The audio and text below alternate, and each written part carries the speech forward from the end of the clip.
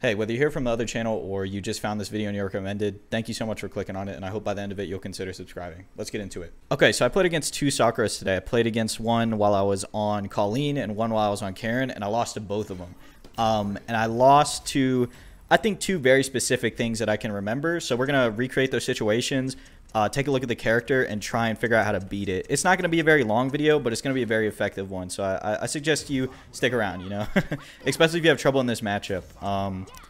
Let me go ahead and set all this up real quick. Okay, first things first, let's start with her stand light kick. This is one of the greatest 4-frame punishes in the game. And it's not because it gives you a ton of damage or anything like that. It's because the range of it. Look how far she goes, and this is 4 frames. So anything that's -4, you can punish with this.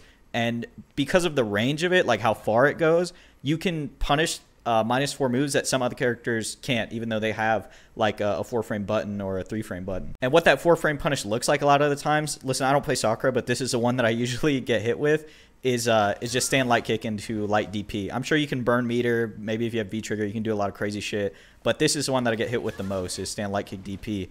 I also get hit by this a lot because you can buffer it. So this is another thing that's very strong about her stand light kick, is in neutral, a lot of people will buffer a DP behind it. So if you look on the left there, I did a light kick, and then you see the DP motion, but Sakura didn't DP. That's because I'm buffering it, and that buffer only comes out if this stand light kick touches.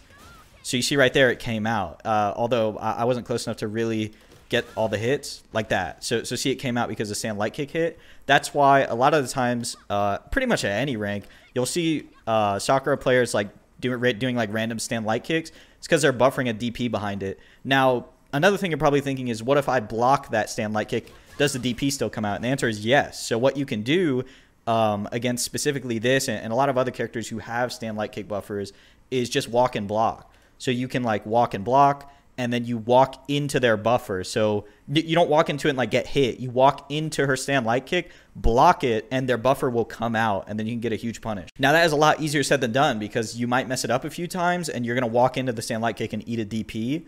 But as long as you practice it and you know the timing, eventually you'll get it down and you'll be able to blow up that stand light kick buffer. Other characters that have that I can think of right now, I think are Ibuki, and G, I know, has a stand light kick buffer, but it doesn't go into like, I think it goes into rush punch or something. Oh, Sagat has a stand light kick buffer, so that's like a way you can blow it up. Also, I'm pretty sure Akuma's stand medium kick gets buffered into Tatsu or something, whatever they usually buffer it into. So yeah, that's the first thing, is this stand light kick I was getting blown up by because I was trying to walk and block into it, and I just kept fucking it up.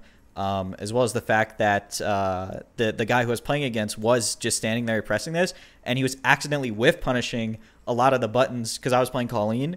He was accidentally whiff punishing a lot of the buttons that usually I don't get whiff punished. So let me see if I can set Colleen to do stand heavy punch, this button. Usually you're not going to get whiff punished for this, right? Just because she's so far away, and it's not super negative. So let me see. It's not super active, I should say. So what he was doing is he was like kind of standing in neutral and just pressing stand light kick. And he was at like perfect range. Like, see how it fits almost like a puzzle? It fits like a puzzle piece, that stand heavy punch, into the range where she can just press stand light kick. Oh, messed it up there. So it was like, he was buffering the DP though, so it was coming out. I can't do it very well. Like that. He must have been a little closer because the DP was hitting. But that's just one other thing about this button, is that one, it's a good 4-frame punish, and it's a good whiff punish tool, as well as you can buffer, right? It's well, I fucked the buffer up there. See, you can buffer it. It's really good. The other thing that I was really getting frustrated with, that I don't think you can really do anything about, is her EX Tatsu into activation, which is plus, like if she activates off the EX Tatsu.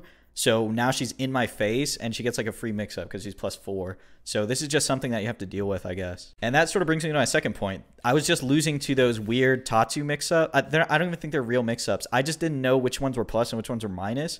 The important thing to note is that even if this is -2, it doesn't mean that, like, it's -2, which means you can't get a punish, but you can take your turn back. There's a difference there. You want to press a button on -2, so she doesn't like continuously get free pressure.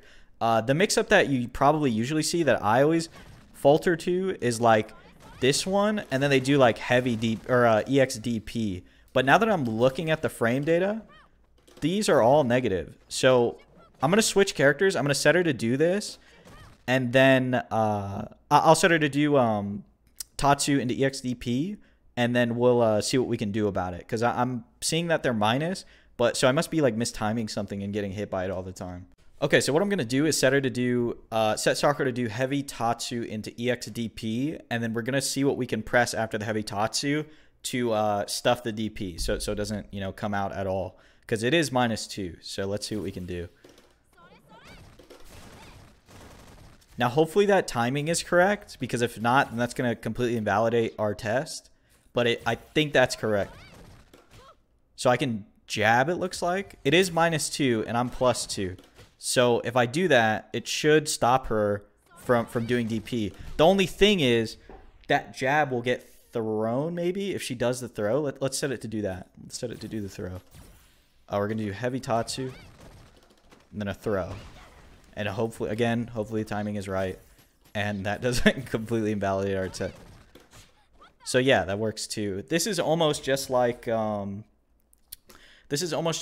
Ken, and when they do like heavy Tatsu across the screen, and then they do that fake mix-up where they throw you, where they do EXDP. It's kind of the same idea. You just got to put a button out there. The reason I was losing to it is because I didn't realize they're all negative. They're all like -2 at least, I think. Let me just control the bot, and we'll take a look at it. Let me turn on attack data too while I'm at it. We looked at it just now, but I just want to make sure for you know, future reference. Let me record it. So -2. That one's -6. And heavy is -2. And I think EX was -2 as well, yeah. So all of them are negative. You just have to stick a button out there, I think. If I'm wrong about this too, if that timing is off on the recording, let me know down in the comments below if you're a Sakura player. But I think I got it right. I think you just got to stick a button out there and take your turn and make sure she doesn't do that fake stuff. One other thing to remember in this matchup, you just have to remember her walk speed is really good. Like, her walk speed is pretty fast. I wouldn't say it's as good as Cammy or Karen, but it is up there. And if she can walk in and out of your button range and then do this, like do this and then buffer the DP behind it, you'll get blown up a lot. Because that's like what higher level Sakura players do to me, is they walk in and out of my range, wait for me to whiff a button, and that stand light kick will be there. It's like an auto whiff punish almost. And because there's a buffer behind it, the DP will always come out. Like, you'll take a little bit of damage every time you do that. And that kind of stuff adds up, especially when she gets into V-trigger. Her V-trigger damage is pretty large. You can get blown up by it pretty easily. But that's all I got for you today. That's all I know, so I'm not going to pretend like I'm a master of this matchup. I did lose it twice today, and I just wanted to lab some of those very common situations that I kept running into. If you enjoyed this one or it helped you, consider subscribing, and I'll talk to you again soon.